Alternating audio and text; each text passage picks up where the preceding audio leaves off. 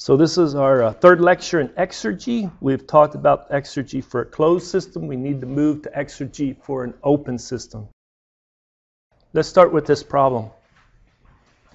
Heat transfer by conduction occurs through the wall of an oven.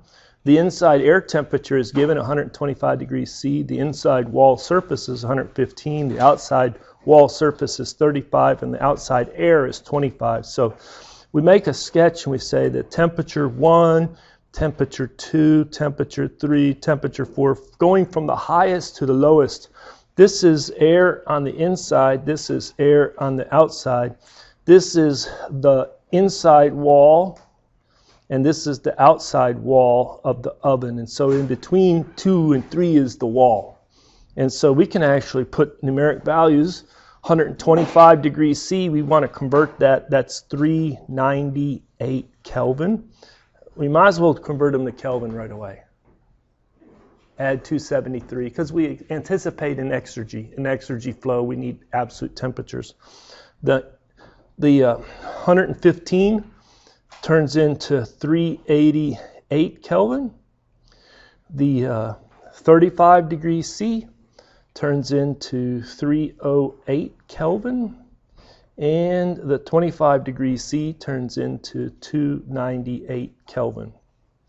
So you think about this as a wall, air on the other side, and what do we have? We have conduction. The rate of heat transfer is 1,200 watts through the wall. I would say Q dot is equal to 1200 watts. Good symbol for that? Q dot? Sure.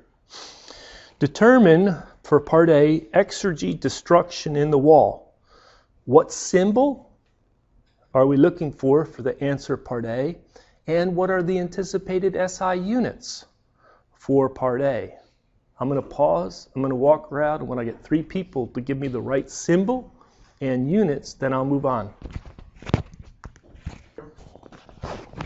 So sometimes we're asked to solve for the rate of exergy destruction per unit of mass flow through the system. And sometimes we're just put a D on that E. Sometimes the amount of exergy that is destroyed. Sometimes we're interested in calculating the rate at which exergy is destroyed. This one would be like kilojoules per kilogram, or really kilowatts per kilogram per second, if you want to think of it that way. But how about this one? This would be like kilojoules, and this one would be like kilowatts, right? The kilo you don't really need. It can be watts.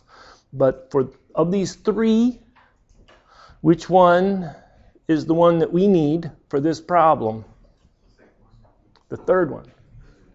The third one, right? Because the hint is really in here that we're given the flow of heat through the system.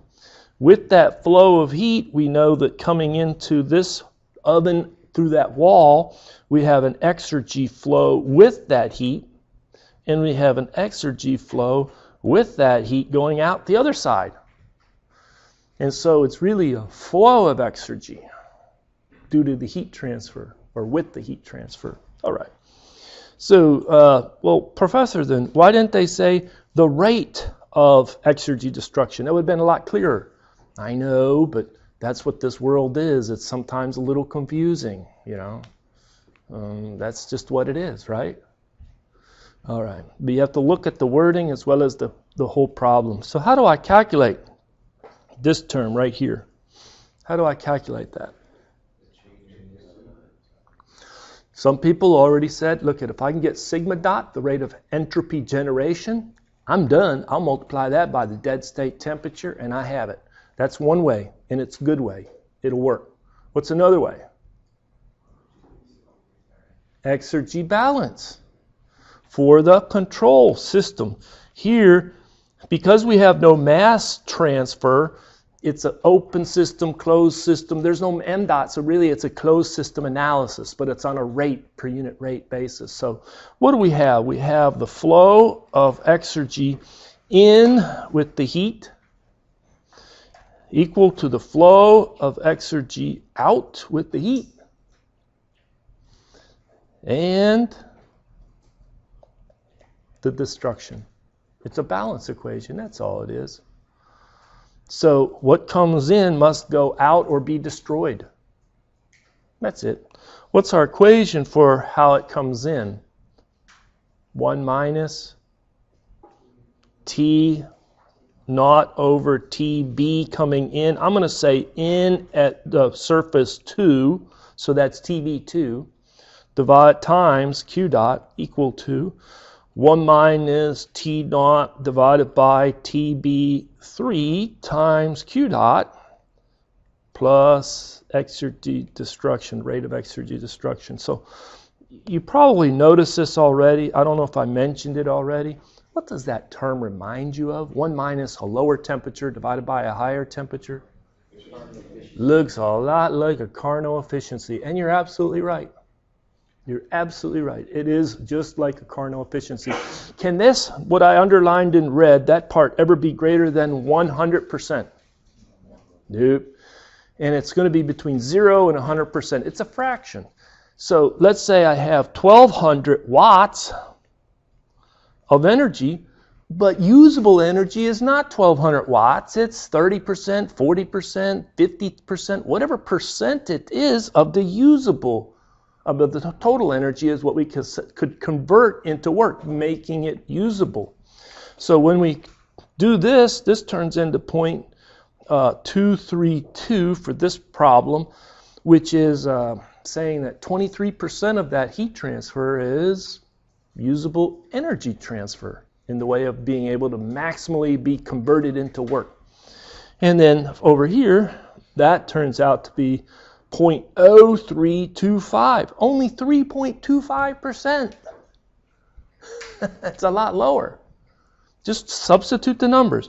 What is our dead state? 298. What is TB3? 308. And run that. What is that? Fraction. It's 0.0325, 3.25%.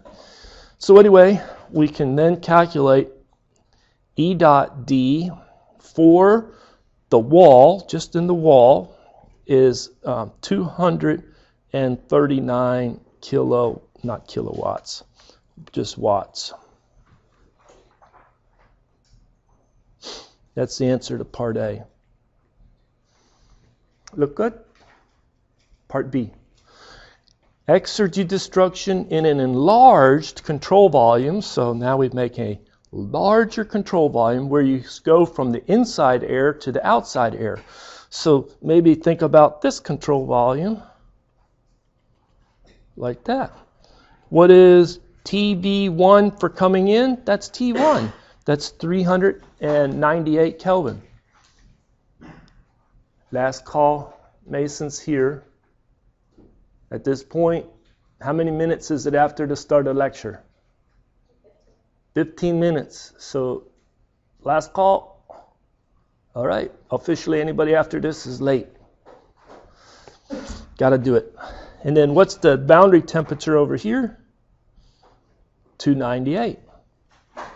Think about it. What is the flow of the exergy with the heat transfer coming out? Somebody already said the right answer. It's 0. 0 watts of useful energy is being transferred out of the system, yet 1,200 watts of heat is being transferred out of the system.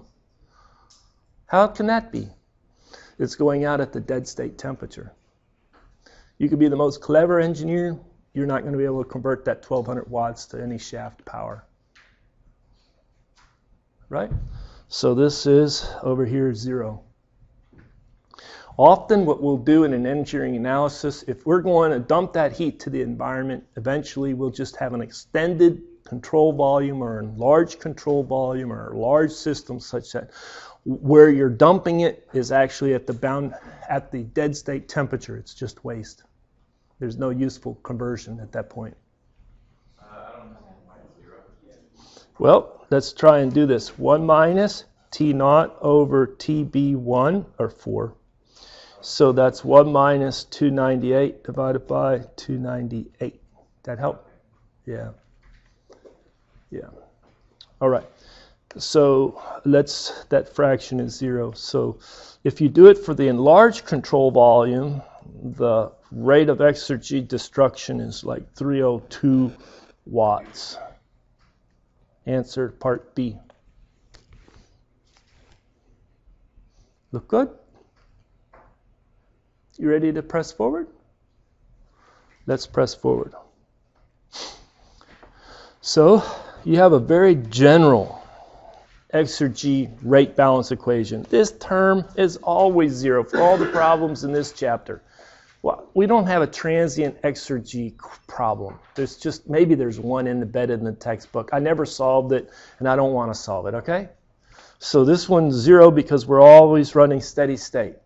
And we have, if you're running steady state, this term, because the control volume could go increasing, decreasing, increasing, decreasing, averaged over time, steady state, it has to be zero. It's not like continuously getting larger and larger with volume. That's not steady state. So basically we have flow in, flow out. They're the same mass flow rates. It simplifies a little bit, and so this is the equation that we use a lot. It's basically for one inlet, one outlet, one heat transfer, one shaft workout, and steady state. Makes sense? That's our exergy balance equation for a control volume. What's new for an open system? Mass flow rate. Taking with it flow exergy. Let's derive this equation. You ready for the derivation? Look good? Well, because it's in the textbook, I just sort of have it outlined here. Having taught a number of times, people have told me it makes very little. It's not as helpful if I spend 30 minutes on a derivation where I could spend 5 on it. The details are in the book if you want. But let's go through it. So you introduce a system with one inlet pipe and one outlet pipe. And we're going to start with a control mass because we have confidence in the control mass analysis. And our system is going to start, and it's going to look like this with some deformed shape about ready to get pushed in. And then at the end, it's going to look like this with it some has been pushed out of the control volume itself. What's about ready to be pushed in? That amount. What's being pushed out after a delta T time later? That amount. Okay. So what's the green dashed line indicating the boundary of the control mass at time T? What is the red dashed line indicating the boundary of the control mass at time T plus delta T? Notice the red dash just perfectly lines up with the boundary of the control volume here, and the green just perfectly line up with the boundary of the control volume right there. Perfect. You then have this equation. Well, what's that equation? It's our exergy balance for a closed system that is deforming, being pushed in on one side and out the other. And you have the two terms here, the change in the exergy from the final state at time T plus delta T minus the initial state at time T. So we write the T plus delta T as two parts, what's in the control volume and then what's about, well, has come out of the control volume, exited. And then at time T, it's what's in the control volume and then what's about ready to get pushed in. All right. We're going to cancel in red these two. Why? Because we're going to say it's steady state. But if you wanted the more general equation, which I showed you, those two terms don't cancel and you get a time derivative of the total exergy and the control volume, and then it's not, you could do it for a transient exergy balance. Okay. You come over here, you have the exergy flow with what? A little bit of heat transfer. This is exergy flow with shaft work coming out across the boundary of the control volume. Notice this is traditional in, this is traditional out. We'll stay with that sign convention, so there's a negative sign right here. All right, there's a ups right here. Then we have the little bit of work associated with pushing on the boundary. That's exiting, so it's an out, and that's a PEVE. That's a boundary work. It's the exit pressure times the exit volume. What is the exit volume? This volume right there, see? Okay. Plus the boundary work pushing it in, plus you have dead state, and then you had this change in volume. Well, this volume is your control volume at time t plus delta t plus the exit volume. And then this volume is the control volume at t plus the inlet volume. Minus the very end, you have T naught times the amount of entropy produced. Hopefully you understand that equation. It's long, isn't it? Now you start expanding these terms, and notice that anytime I see the volume that's about ready to come in, I can put that times the mass, not the mass flow rate, the mass that's about ready to come in times the specific volume of that mass that's coming in. Just like this volume on the exit right here, I could replace that by the mass that's about ready to exit times the specific volume of the fluid as it exits. All right, so I expand out these terms. This in red cancels just like this in red cancels. Otherwise, I have that more generic term for transient, but let's apply it right away for steady state. We group the terms and we move from that to this equation right here. And we get this unique grouping of terms on the inlet and this unique grouping of terms on the outlet. Well, a little bit of work shows that E plus PV plus P naught V is equal to, with a little bit of expansion of the terms, the difference in enthalpy minus the dead state temperature, S minus S naught plus kinetic and potential energy. That's our flow exergy. It's just algebra, I hate to say it. If you really got that control volume with pushing in and pushing out and did the tracking of the terms correctly, you will get the flow exergy. So this is like defined, there's 3 strokes on this equal sign. It's defined as the flow exergy. Well, once we have that, we can just put it in. M dot times the flow exergy going in minus M dot times the flow exergy going out. Because you take and divide the whole equation by delta T and take the limit as delta T goes to 0. You have Q dot, W dot, M dots, and sigma dot. There's the equation we set out to show. Hopefully I did it and it was of some utility for you. Did it help? Yeah. Okay. Let's solve a problem.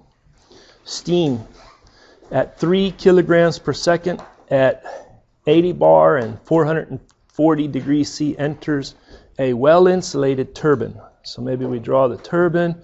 We put Q dots equal to 0. It's going to have W dot coming out of the turbine. Has fluid flow like this coming in at state 1, going out at state 2. And the steam has a mass flow rate of 3 kilograms per second. I strongly encourage you to make a table.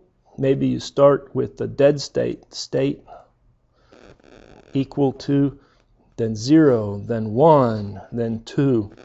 The dead state pressure. So we have P naught.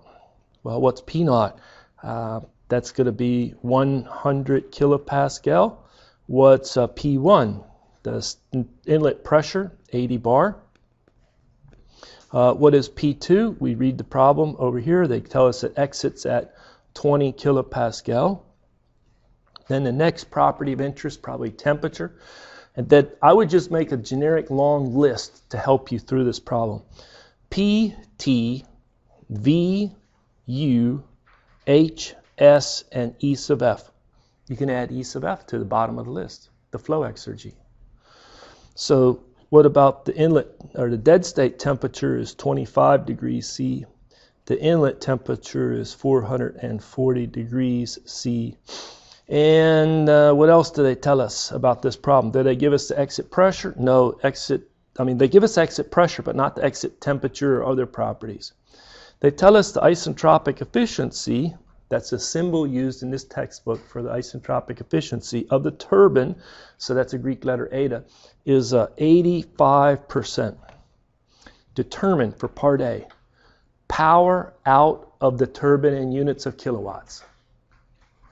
All right, what symbol is the answer that we seek for part A? W dot T or something like that, W dot T. Okay. Then we'll get to part B, which is entropy production rate in the turbine. That would be something like sigma dot. Okay. Then part C, exergy destruction rate in the turbine, E dot D. See that? All right. Coming from the prerequisite class Thermo 1, guess what? You don't need this class to solve for A or B. That's all prerequisite. This class is only thing really added is exergy so far this semester. So A and B are like easy. True? All right. So how are we going to solve this problem? How are we going to solve for part A? What is the power output? Introduce a control volume. Do the first law analysis. And what we're going to find is that W dot out of the control volume is the mass flow rate through the steam mass flow rate through the system and a difference in the enthalpies. You have high enthalpy coming in and low enthalpy going out. Well, how are we going to find H2? Well, first of all, here is H1 way down here. How can I find H1? Is there enough information already to get H1? Yes. Think of it as pressure and temperature fixed to state. It's superheated vapor. You check it in the steam tables. It's superheated vapor. And really what fixes this state 1 is pressure and temperature. Knowing pressure and temperature, I can go get the other properties. I can get H1. I can get V1. I can get U1. And I can get S1. S1. All right. So I can get H1. How about H2? How am I going to get H2? You really need like state 2S and state 2 actual, where both of them have the same pressure of 20 kilopascal, but one, why do I have state 2S versus 2 actual? I first use, I'm going to need this isentropic efficiency of the turbine to help it to solve for actual. So I basically think of isentropic expansion through the turbine to get state 2S. Then I use that 85% isentropic efficiency and get the actual. So let me do this. It's hard to sketch it on a TS diagram, but I have on the next slide a TS diagram for steam. All right? But on the next slide, I'm going to plot. Here I'm going to sketch it, and then we're going to go look at it. The temperature entropy diagram, and I'm going to have one of these on there. What's that called? The dome. What's the point, the name of the point at the top of the dome? Critical point. And inside the dome, it's two-phase liquid vapor. This side of the dome, it's all saturated liquid. On this side, it's all saturated vapor. And if I want to put a line of constant pressure, maybe at that 80 bar pressure, it may do something like go up and do something, cut across and go up like that. That would be a high pressure. If I put on a low pressure, like 20 kilopascal, it'd be a lot lower, go across, go up like that. And we're going to come out with superheated steam somewhere out in this region. And we're going to expand it through the turbine from state 1 to state 2S. Straight line down. Why is it a straight line down? Look at the x-axis. It's entropy. And if you do isentropic expansion, it's reversible, it's adiabatic, hence it's isentropic. That's where state 2S is. But then we kick in the 85%, which means it kicks out a little bit, and there's state 2 actual. Now let me show you on a larger TS diagram. Here it is, drawn to scale, using some software put out by NIST, National Institute for Standard and Technology, a government-sponsored entity. I think they're in Colorado somewhere. Great job if you try and get a job there, right? NIST. I want a job at NIST. Okay, anyway. So this is our line of 8 megapascal. That's our line of 20 kilopascal. Here's the critical point. Here's S. Here's T. Where is state 1? What temperature was it at? 440. So that's 400, that's 500, that's 420, 440. So I do the best job I can, and right there is state 1. I expand it isentropically down to that low. There's state 2, 2s. And if I do a dashed line indicating it's has some irreversibilities, there's 2 actual. It's in a two-phase region. Which state has a higher quality, 2s or 2 actual? Which state has a higher quality? 2 actual. You have to remember what quality is. What's quality? Mass fraction of the steam that's in the vapor compared to the total, which is liquid and vapor in the two-phase region. Quality is only defined in the two-phase region.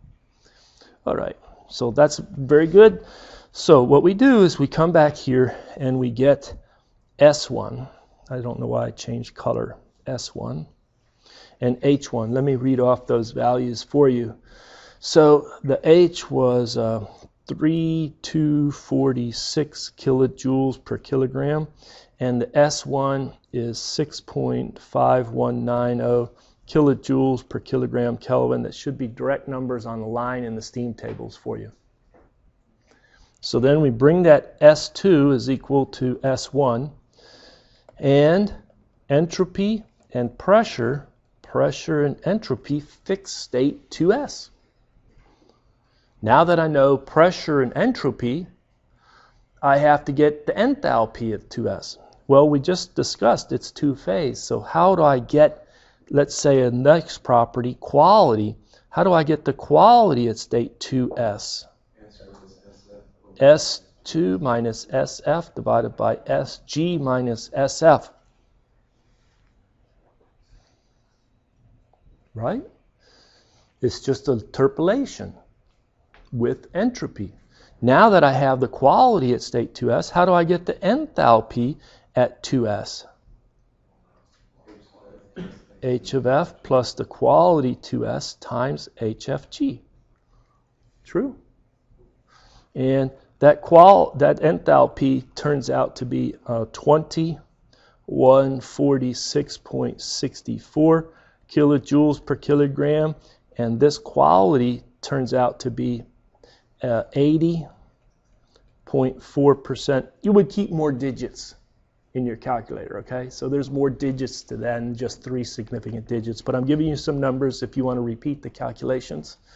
I encourage you to do that. Now, how do I use this isentropic efficiency? Well, you calculate the work that the turbine would produce if you had isentropic expansion, which is H1 minus H2S, and you find out that it would produce a whopping 1099.5 kilojoules per kilogram of steam flowing through it. But we're not going to get that. That would be if it was 100% isentropic efficiency. We only have 85% isentropic efficiency. So what is the work of the turbine actual? Isentropic efficiency of the turbine times the work turbine isentropic. And so we only get out 934.5 kilojoules per kilogram. True? Now that I know what you actually were able to get out, energy is conserved. And that's the mechanism by which you calculate H2 actual. So H2 actual is H1 minus the work per unit mass the turbine was actually able to produce. Are you following? So this comes in at a little bit higher enthalpy of 2311.6 kilojoules per kilogram. And if you want, you go back and you can compare the the quality.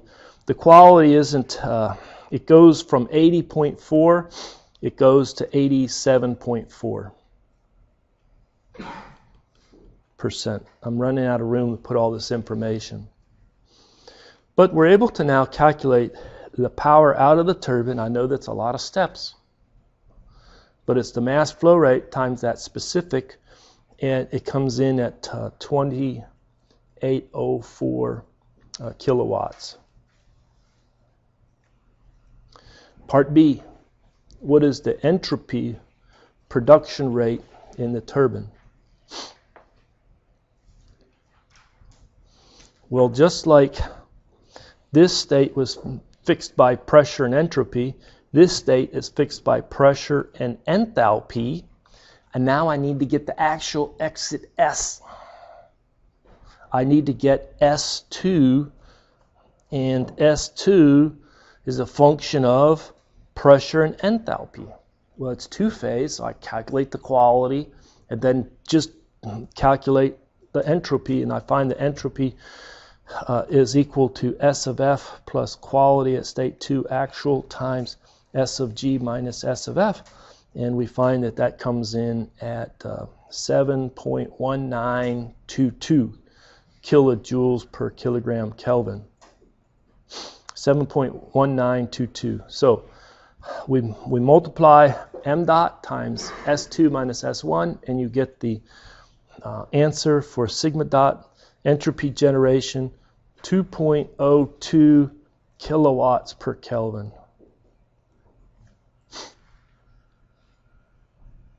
How about for part C?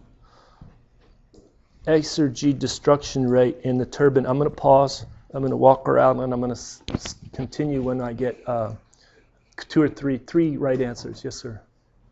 I missed the step from when you calculated your S2 to your Right. entropy production. Yeah, they do an entropy balance here, and you have the mass flow rate times S exit minus S inlet. That's the sigma dot. That's the second law analysis. So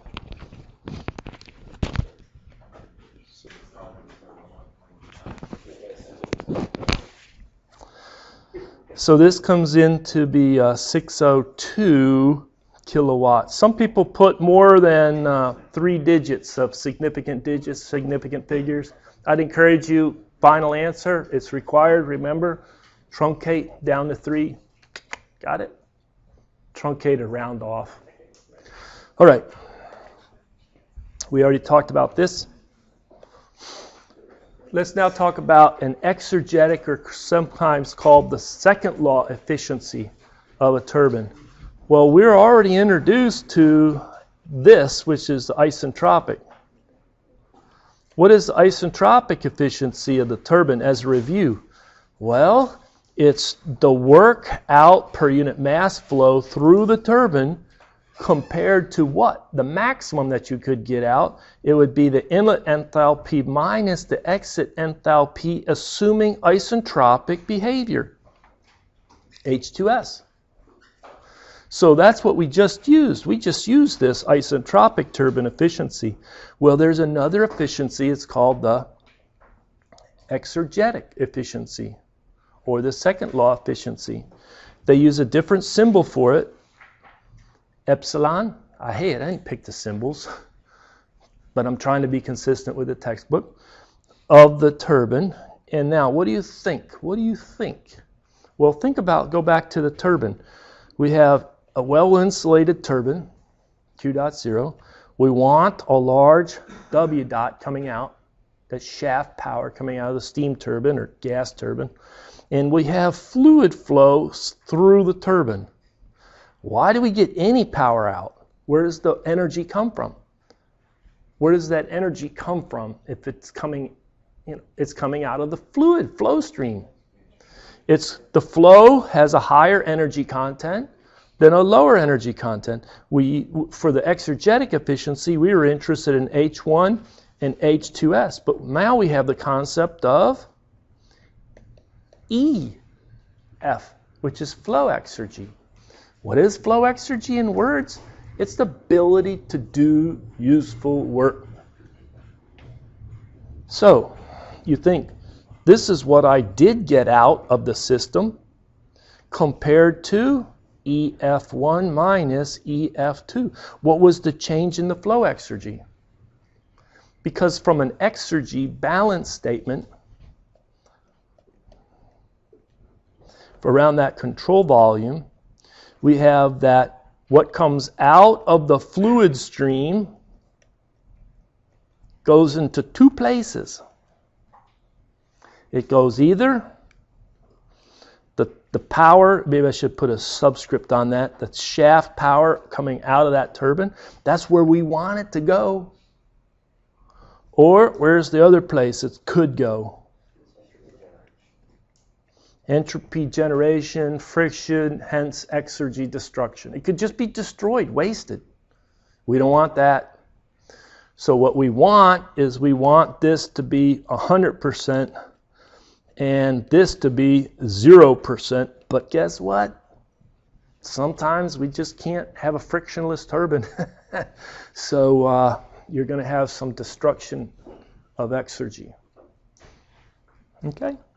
So this ratio is going to be less than 100%. This ratio was always less than 100%. Are they equal? No. But are they close in numeric value? Yes, they are. They're very close in numeric value. Let's solve a problem. Let's continue the steam turbine problem. So what do you think part D is? Same problem, same numbers. The only thing different is calculate the exergetic efficiency of the turbine. It should be close to 85%. It should be close to 85%. Well, how can I calculate it? Well, the exergetic efficiency of that turbine is what we actually came out of the turbine divided by EF1 minus EF2. You can go and calculate those flow exergies. That would be H1 minus H2 minus T naught S1 minus S2 W dot over M dot. You can definitely do that. And we had all the H's, and I think we did all the S's. And we had the T naught. And when you run this number, you'll find that it's around, what do I get? Exergetic efficiency. Great, I didn't calculate it. Oh, come on now. I calculated it somewhere. It's 82.3% exergetic efficiency. Close to 85, but it's not precisely the same. There's another way. Somebody says, I remember from the exergy balance equation that you had the mass flow rate times EF1 minus EF2. I'm just rewriting the equation I just wrote. That's what comes out of the fluid stream. Either goes to producing useful work or is destroyed. True? And so I could take and divide this by m dot, get rid of this m dot, and I could put this is E sub this is epsilon. The exergetic efficiency of the turbine is W dot over M dot divided by W dot over M dot plus E dot D divided by M dot, which is 1 over 1 plus E dot D divided by W dot. I mean, there's a number of ways to solve this problem. 1 over 1 plus, what did we have for the exergy destruction rate? 602 kilowatts. And what was the power out of the turbine? 2804. Somebody want to run that number and see what you get?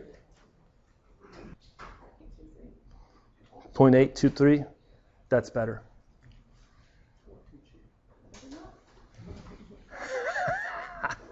Thank you. So 0.823. Anybody else agree? Yes, yes.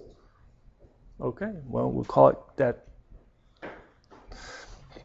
With exergy, there's multiple ways sometimes to solve a problem. You just have to do it correctly, that's all. Well, let me go ahead and stop there, and we'll pick it up here next time. Thank you for your attention.